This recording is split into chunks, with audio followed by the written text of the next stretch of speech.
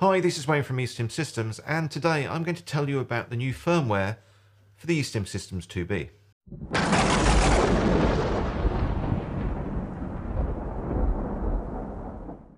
The 2B was one of the first truly upgradable E-Stim units on the market.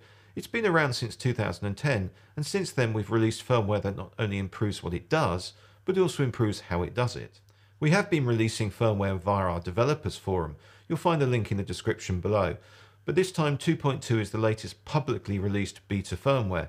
So, what's new in the 2.2 firmware? The first thing you'll notice is you only need a single click to select modes instead of the double click from previous firmware. We have refined the feel system so the outputs will feel smoother and more refined than before. The time range of all pulsed or program modes has been extended. We've also added a time warp factor option that allows you to extend the timing by up to 32 times the original. So if you think something is not slow enough, then try adding a time warp. Tickle Mode now has a tickle level adjustment control, giving 4 adjustments: soft, low, medium and high. Remember, Tickle Mode is a tickle and only works when you turn the adjust knob. Some modes now have what we call ramp control. This controls the speed of increase in the setting of each mode. Again, this allows you to tailor the individual programs of the 2B to your needs. We've also added a few new modes. Flow, similar to continuous, but with an independent field control on each channel. Cycle is a continuous output mode with a cycling feeling that rises to a crescendo before instantly dropping back down to restart the cycle again.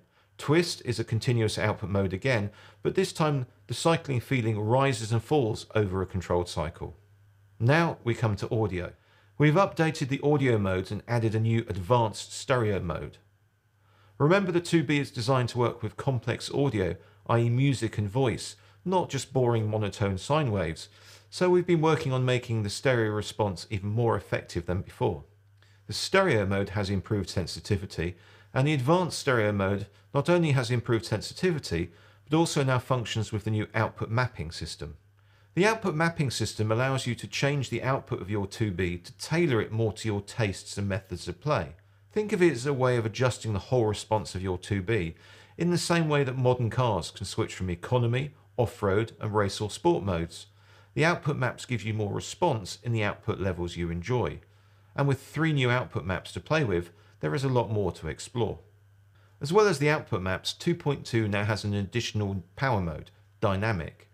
Where previous firmware had low and high power, Dynamic now switches between the two seamlessly, allowing you to play across the previous power ranges. We still have our classic 0 to 100% adjustments, but you'll find they feel different depending on what output map you're using. You can also change how the dynamic output level changes, depending on what channel is higher at the time. We call this output bias. It does sound complex, but actually it's quite simple and is all explained in the online manual. You'll find the link to the online manual in the description below. On to Commander and E-Stim Connect. We've improved the Commander interface so commands can be sent much quicker than before, and we've increased the number of commands, giving you even more control and adjustment. We've also released Commander 4 and a new version of Connect, strangely enough called Connect version 4, to work with the new firmware, both of which are available free from our websites. As usual, you'll find the links in the description below. How do you get the new firmware? Well, you need a 2B, obviously, and the E-Stim Systems digital link.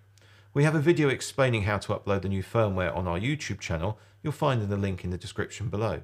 We're not yet shipping new units with the new firmware, as we're still classing it as a beta, but it will be available soon.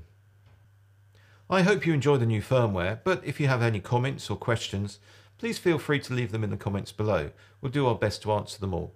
Hope this helps, and thanks for watching. And remember, please be safe.